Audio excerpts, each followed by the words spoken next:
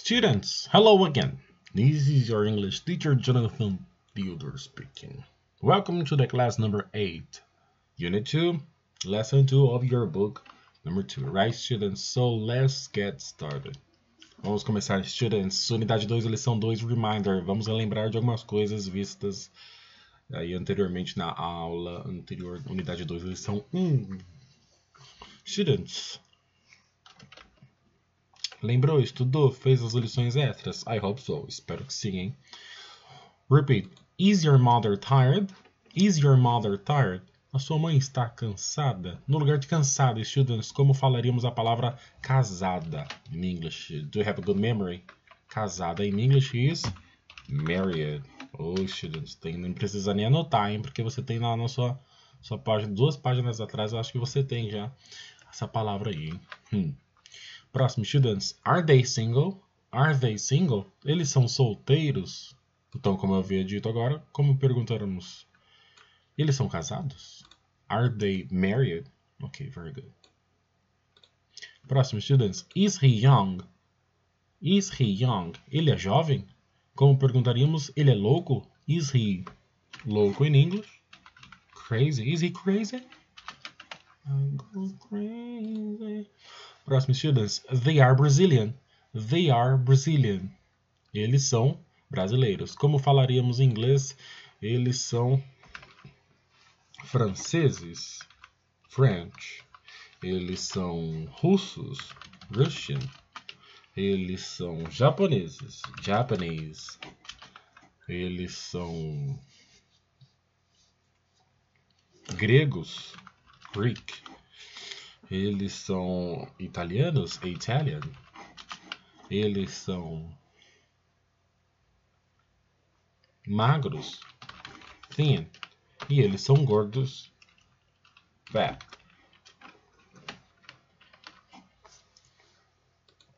She doesn't enjoy acting. She doesn't enjoy acting. Então ela não gosta de atuar, ok? Acting. Como falaríamos em inglês, ela não gosta de cozinhar. She doesn't enjoy cooking. Ela não gosta de jogar. She doesn't enjoy playing. Ela não gosta de dirigir. Driving. Ela não gosta de estudar. Studying.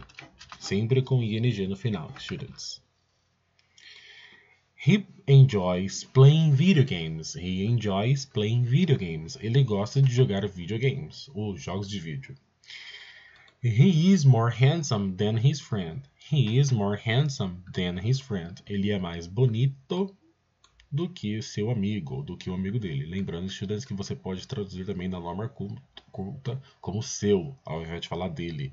Seu amigo ou amigo dele. His friend.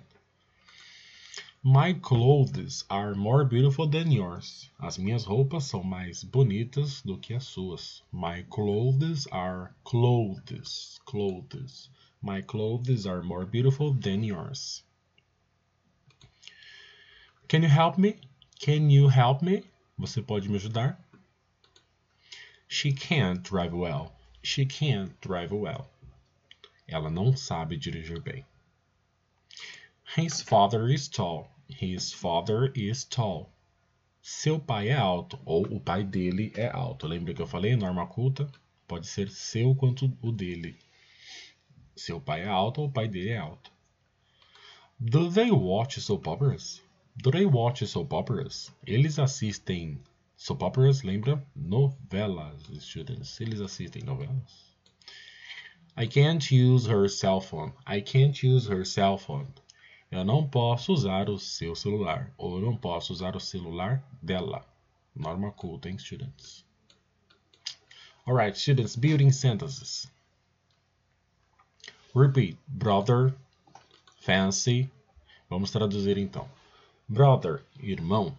Fancy, chique ou elegante. Fancy. Escrevam aí, students. Chique ou elegante. Hair, cabelo. Mathematics. Oh, muito difícil, né? Lembra lá do livro 1. Person, pessoa. Vegetables, legumes. Weekend, final de semana. Young, jovem. Grandmother, avó. Under pressure, sob pressão. Music, música. Sweatshirt, blusa de moletom. Ok? Então, students, sweatshirt é blusa de moletom. Bench, banco, de sentar. Beautiful, bonita. Party, festa. E bookstore, livraria. Ok, students? Vamos lá. Say bye-bye to page number 23. Vamos para a página 24. Substitute, students. Aquele jutsu de substituição. Então tá escrito lá, ó, are they young? Eles são jovens?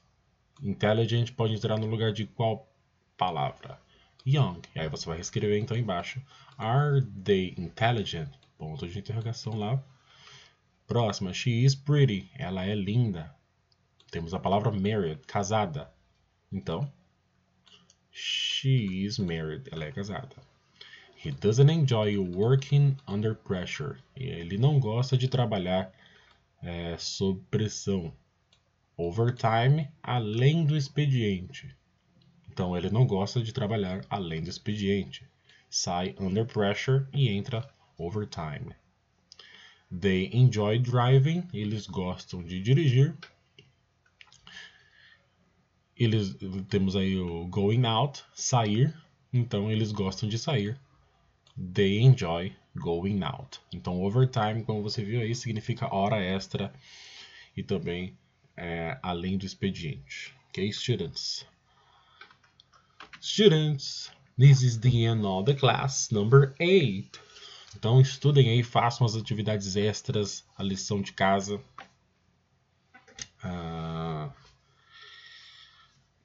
E pratiquem o uso aí do verbo to be, de complementos, palavras diferentes, para que vocês possam sempre manter aí o inglês na ponta da língua. Right, students? So, façam o homework. Lembra lá, busca lá no final do seu livro a homework. E corrigiremos aí na web conference. Students, bye bye. See you next class.